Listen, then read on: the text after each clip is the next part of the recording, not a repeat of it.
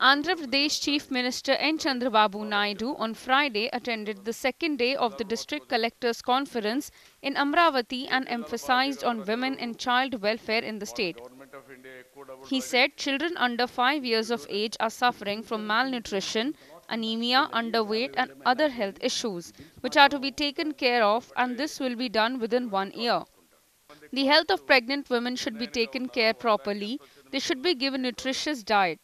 100% immunization should be achieved. He added that by the end of 1 year, the state should be free of anemia, stinting, malnutrition and such other issues. Anganwadi Kendras should be connected with health and education departments. All the Anganwadi centers buildings construction will also be completed. Rupees 2 lakhs should be given either from government funds or NRI's philanthropy.